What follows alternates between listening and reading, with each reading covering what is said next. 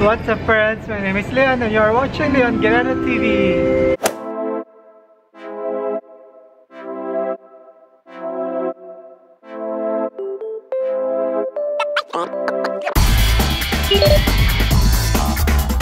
I'm here now at Iloilo Airport dahil mag-weekend getaway ako dito. It's 5 AM in the morning. Actually, I'm kinda surprised sa laki ng airport dito sa Iloilo. Pupunta ako ngayon sa Garin Farm. From airport now, pupunta ako sa Sakayan, sa terminal, papuntang SM City, Iloilo. Ganyan. Wow.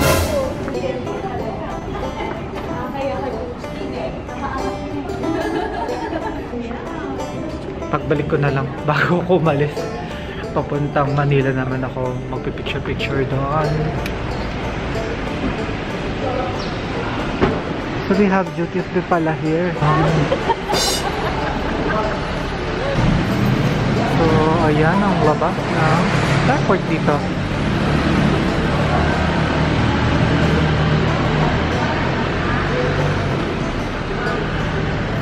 So hanapin ko yung terminal. Sa tapat lang ng airport yung terminal eh. Hanapin ko. Dito yata. Ayan.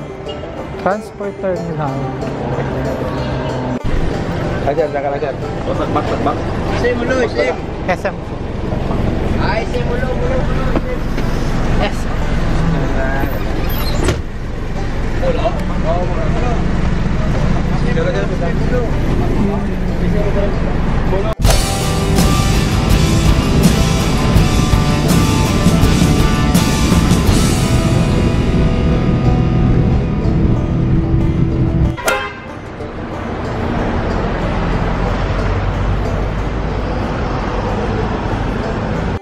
Nandito na ako sa Molo Terminal.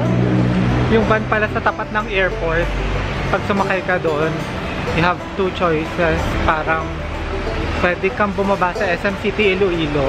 It's 50 pesos or 70 pesos. Dito ka na sa Molo Terminal. Hindi ko na kailangan maglakad from SM City Iloilo or sumakay pa from SM City Iloilo papunta dito sa Molo Terminal.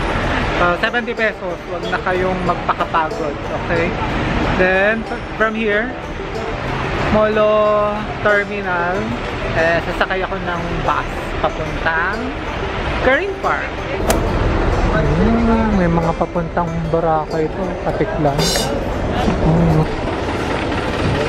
Kuya, pa San Joaquin? Ano ba dada? Ayan. Sa Garin Farm dada? Oo, Garin. Okay niya Garin ba? Yun daw. So, may aircon.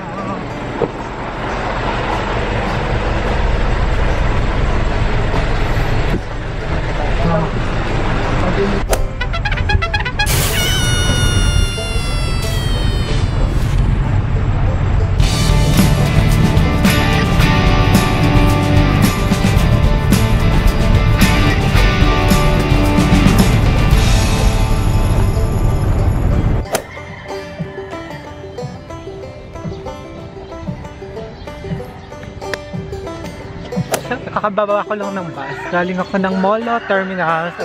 Sumakay ako ng Ceres bus. Tanong ka lang dun sa Ceres bus na yung mga dadaan ng San Joaquin at bababa ka kamo sa Garin Farm. Ang sinakyan ko is bus na hindi siya aircon. So it's 66 pesos. So pag bababa ko dito, pwede ka mag-tricycle. Yun nga lang, bumaba na ako dito sa San Joaquin. Yun nga lang, pwede ka mag-tricycle. Kaso medyo maaga pa. It's 7:10. 8 AM naman ang bukas ng ng Garin Farm. So, para naman makapag-exercise ako ng konti, maglalakad na lang ako. And around 600 meters lang naman away from the highway yung Garin Farm. So, tara, maglakad at mag-exercise. So madali lang, basta may internet ka, walang problema dito eh. Ito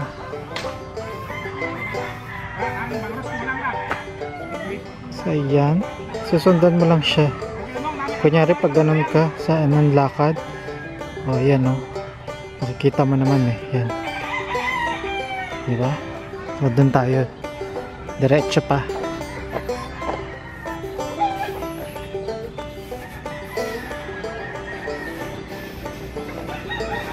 Ayun yung cross. Kita tayo doon sa may entrance ng Garin Farm at itutour ko kayo doon.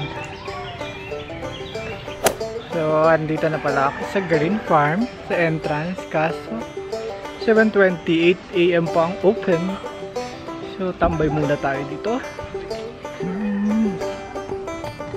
Ayan siya. And para sa kaalaman yung lahat, ito ang bayad.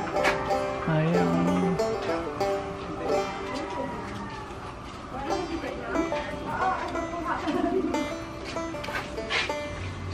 Hindi lang bibingka. Dito lang tayo sa grocery.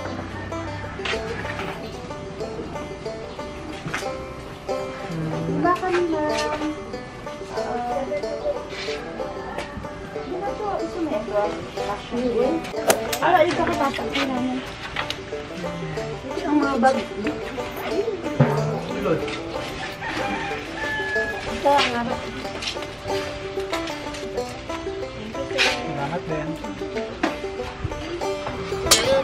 Salamat.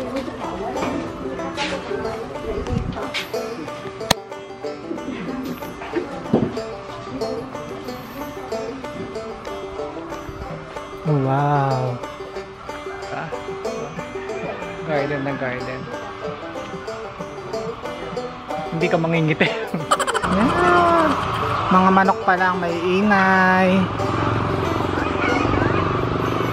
Oh. Ayan naman ang mga Peking duck.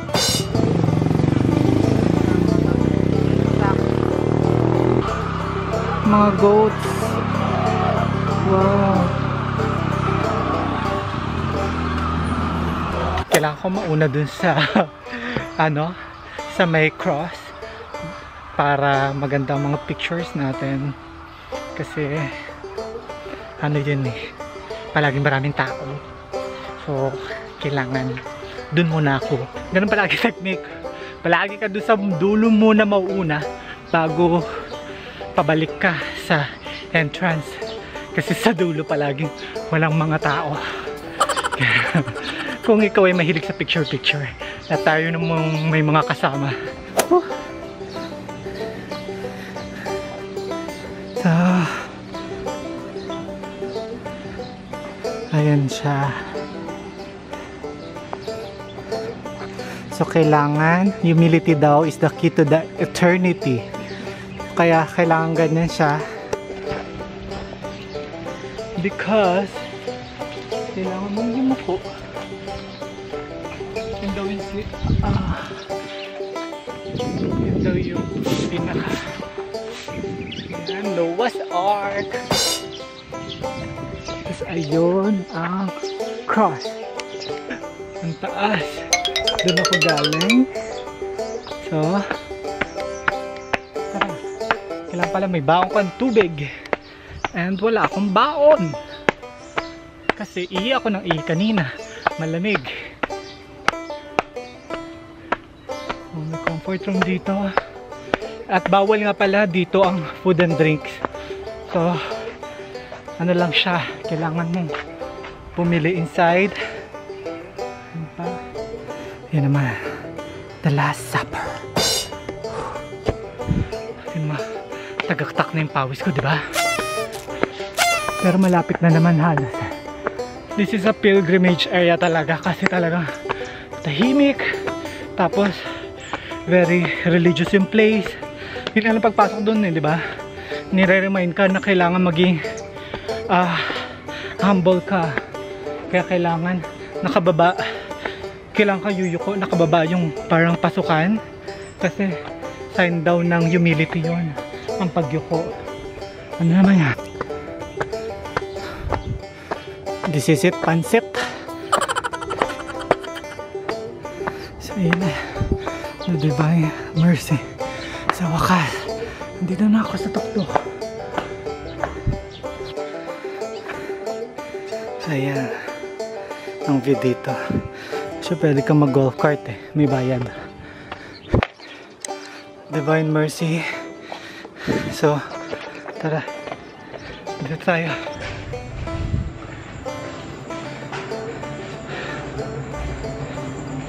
Wala kang ibang makikita. So just follow the light. Yung mga naririnig kang music. Oh wow. Saan pa?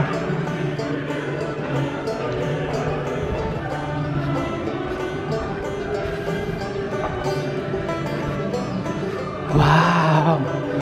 All white! Nandito na tayo sa pinaka taas. Parang, hindi pa ako nakarating sa langit. Pero sana makarating naman ako sa langit. Pero matagal pa sana. Ayoko pang mamatay. Pero parang, ano, all white oh. Ang ganda, ang ganda. Parang nasa ulap ka. Ang ganda. Diba? Oh. Puting-puti lahat.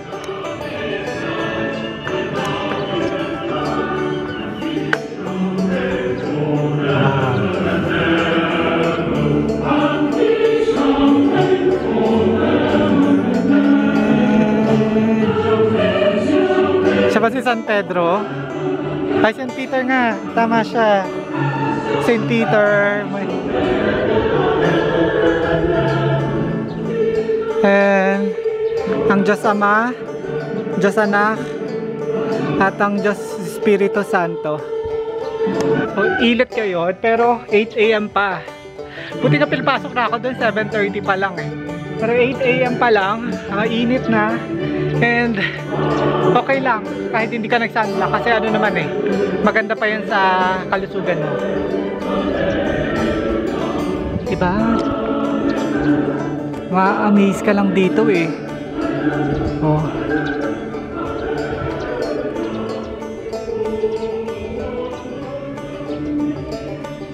So, ganyan. Tapos tingin pa tayo dito sa ayan lang, maganda kapag maaga ka. Wala kang kasabay. Hindi ka magiging expectation versus reality. Kasi sa iba ganun eh. Wow. Ayan ang buong kita yung dagat oh. Ang ganda.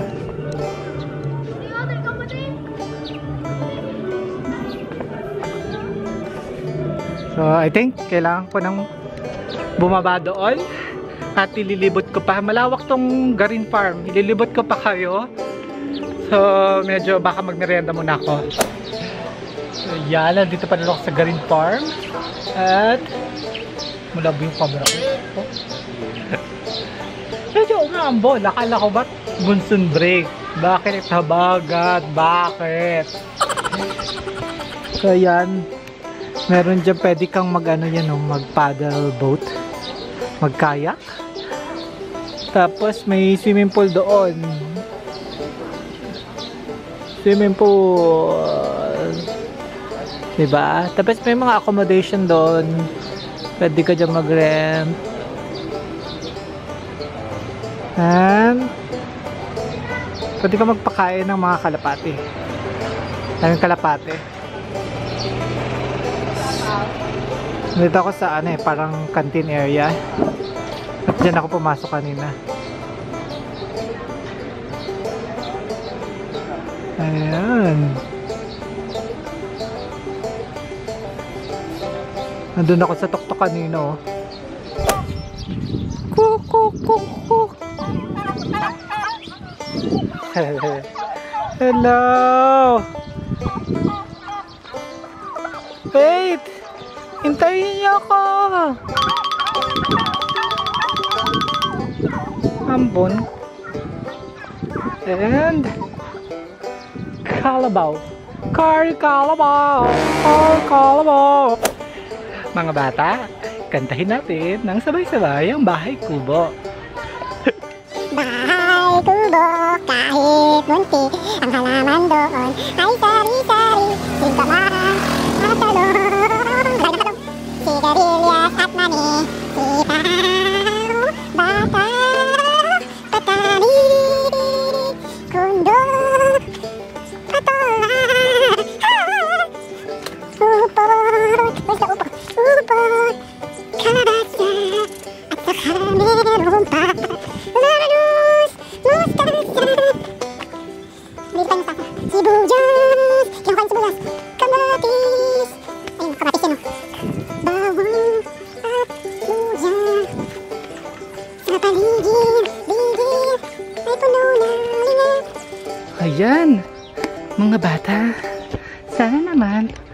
natutunan nyo kanta ang Bahay Kubo.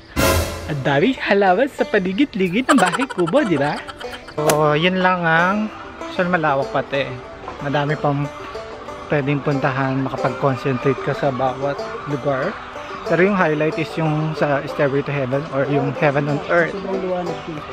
Pupunta muna ako ng Miagao Church kasi it's a UNESCO Heritage Site. So, dineclare siya noong 1993 ng UNESCO. Puntahan natin kasi malapit lang naman siya dito. And then, bus lang ulit. Siguro isang town. Basta parang gano'n, isang town. Nadaanan ko siya kanina. Isang town from here, from San Joaquin. Yun na, ang Miagao. So, punta muna ako doon bago dumiretso sa Iloilo town proper para dun sa mag-refresh ako. Doon mag-check-in ako sa accommodation ko.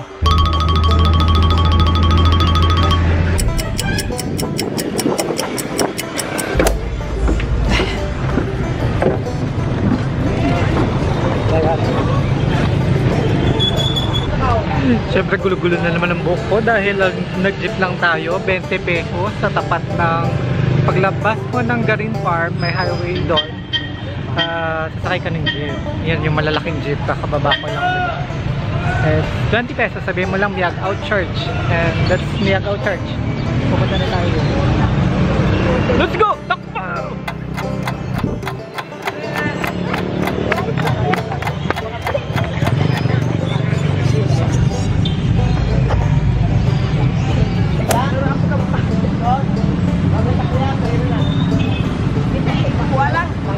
Yan ang harap niya.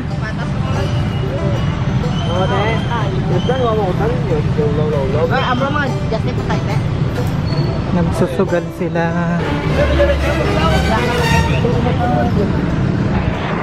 Diba yung mga bata nagsusugal sa tapat mismo ng, actually sa vicinity ng simbahan.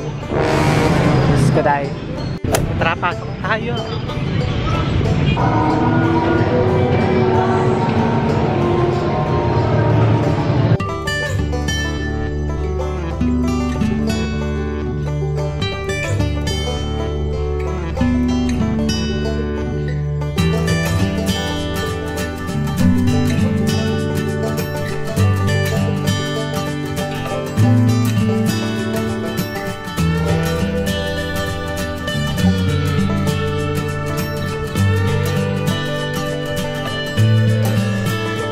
That's it for the Miagao Church.